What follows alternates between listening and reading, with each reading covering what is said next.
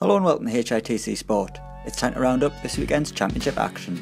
Friday night saw Birmingham take on Leeds United, with Gary Monk's side coming out 3-1 winners, as they continue to solidify their place in the playoffs and close the gap at the top. On to Saturday, and Tony Mowbray made it back-to-back wins with Blackburn, with Marvin Emner scoring the only goal against Wigan, lifting Blackburn out of the bottom three. Aston Villa continue to ease their relegation worries, making it 3 wins on the bounce, this time beating a desperate Rotherham side who remain rooted at the bottom. Maybe Steve Bruce won't be getting the sack. One side that is slipping towards the relegation zone is Wolves, who lost 2-1 to Reading and are now just a point above the bottom 3. The win for Jaap Stam's side keeps them just a point behind Leeds.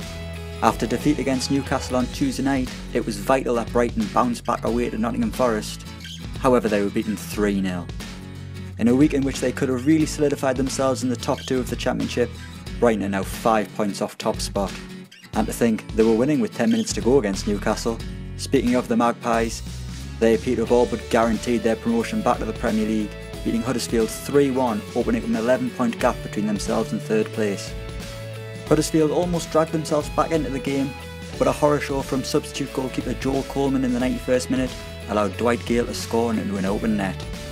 It seems like the only team that can stop Newcastle right now is the Magpies themselves. Thanks for watching, don't forget to like, share and subscribe.